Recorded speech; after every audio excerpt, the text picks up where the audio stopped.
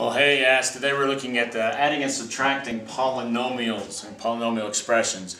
It's a very easy, common thing. All we do is look at the two polynomials that we have here in parentheses, and you see between them a plus sign, or they'll be telling you in directions, add these polynomials together, so you'd put a plus sign in between them.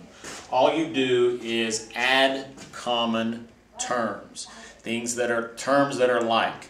X to the third things we're going to add to the x to the third, x to the second terms in the polynomials we're going to find its like term, x to the second, and add those together using our adding rule. So again, this is very simple. We have 1x to the third and 2x to the third. When you add those together, we get 3x to the thirds. I suggest that we mark those out as we go. Okay? And now I look for it, and I'm going to write them in descending order. So the first thing I look for, again, is the highest degree polynomial. In this case, it's x to the third power. I find anything common. Well, here I've got x squared negative 5 of them. There I've got x squared 6 of them. When I use the adding rule, the signs are different, so I've got to subtract, keep the sign of the larger one. I end up with positive 1 of those x squareds. Mark them out when I get done with them, so I know in the long string where I'm at, where I've done what I still need to do. I look for the next degree term, and that's x to the first power. I have 3 of them. I don't have any over there at all, so there's nothing to add, so that doesn't change at all, but I mark it out as I take care of it. Now the next thing I look for is the constant terms, negative 9 and 11. The signs again are different, so I subtract 11 and negative 9, or negative 9, and then keep the sign of positive 11 because it's bigger. So that's it. Any more like terms? Nope, that's it. That's all. That's how you add. The second lesson is what do you do if you're asked to subtract?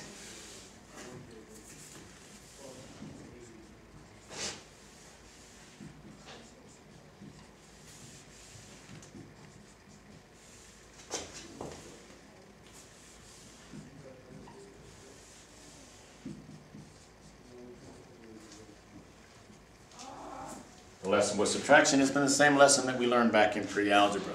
Subtracting numbers is the same thing as adding opposites. So in the polynomial that I'm subtracting, I'm just going to change all the signs of the terms and then treat it like an addition problem. So I'm going to take plus and then change all the signs of everything. Everything was over there positive, so now everything over there is negative. And now I just do the same thing. If it was an addition problem, I've already got the lesson for that. I just collect like terms and add those things together using the adding rule. Positive 2, negative 1. Marking out as I go. Negative 5 and negative 6, signs are the same, so I add and stay. I still only have one x thing, so I add nothing to it. And then I have negative 9 and negative 11. There's the subtraction of those two polynomials. Simple lessons. Let's go practice. We are the Ask Academy.